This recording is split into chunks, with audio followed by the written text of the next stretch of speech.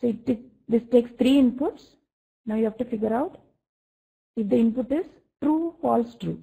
What will be the output? So I'm ANDing 1 and 2, and then the result is ANDed with the third input. False. Everyone getting a false? Okay, so what did we do here? What will this be?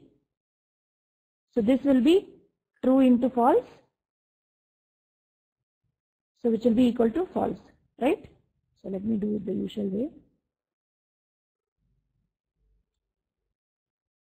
So you have your bool 1 is equal to true, and bool 2 is equal to false, and bool will be equal to bool 1 into bool 2, which is true into false, which will be equal to false.